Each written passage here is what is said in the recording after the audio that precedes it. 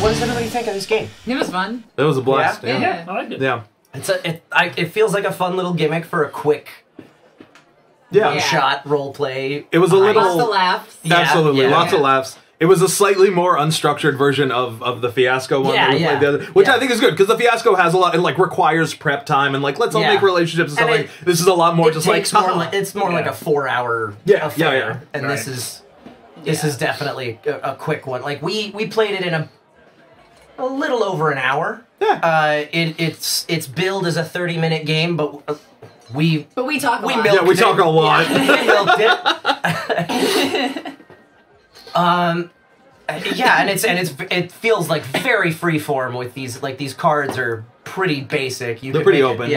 You can do whatever you want with it. So, I had fun. Yeah. I don't know if I would play this multiple times in a night, but I'd bust it out for a one-shot. Like if we're not in the mood for heavy role play, right? Something a little more elaborate. This is a good. Mm-hmm. I would be curious to see which cards were the expansion. Like what, because I could definitely see how this could get like focused in on stuff, kind of like like we were talking about with the other roleplay game we did. It's like this absolutely could like have the like classic heist style, Bond style like expansions to them.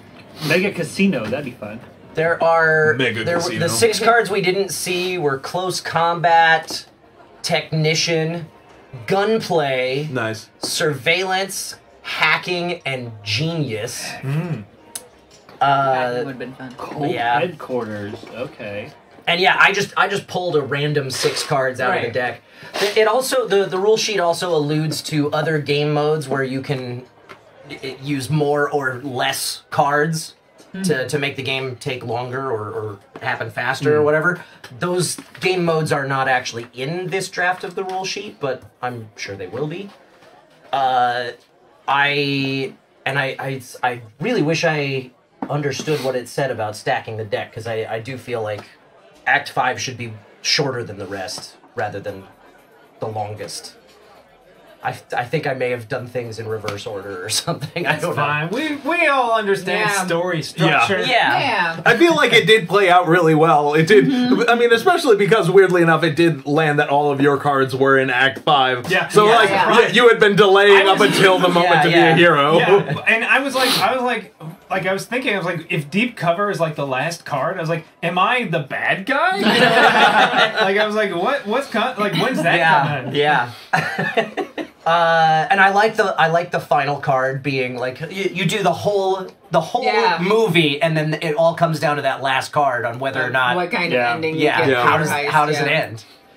Because everything else is just like it's a 50-50 shot when that card's gonna come up. Yeah. But the last card is where it all it's all determined, and that's fun. I feel was also very glad that I had at least one card that wasn't a failure. Yeah. Right? Yeah, everything. Please let me do one thing right. Don't get me wrong, though. I'm very good at figuring out ways I can mess things up. Ways to succeed is a little trickier, but... The failing forward is still... It's very easy for me to imagine myself failing. It was surprisingly difficult in Act 1 to keep things all according to plan. Yeah. We kept on wanting to throw a wrench into things. Yeah. I really liked the I'm Mr. Phoenix. Yeah, the surprise twist reveal. What a great twist to have in that first act of the movie.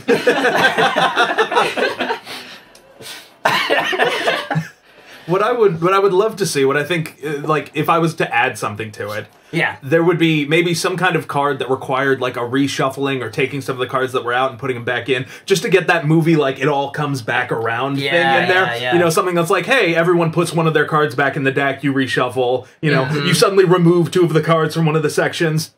Just something to keep that spice going with it. Yeah. But I think a little bit more unpredictability. Yeah. But I mean, like, as an improv game, it sorted it out. I mean, I feel like it was a good icebreaker. I know you all, you know, pretty well now. Yeah.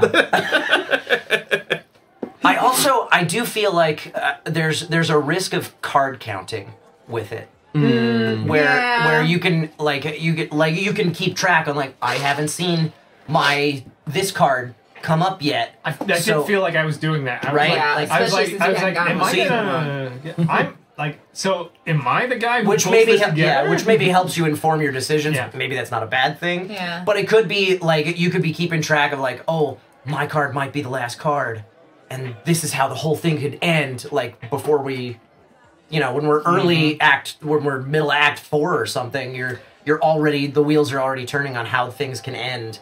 And I don't know if maybe that's a good thing or a bad thing. I think that's a perfectly legitimate thing to do in improv. Yeah. Done enough of it. Yeah, fair point. Thinking about how you're going to finish an improv show in the middle of an improv show is not a bad idea. Yeah.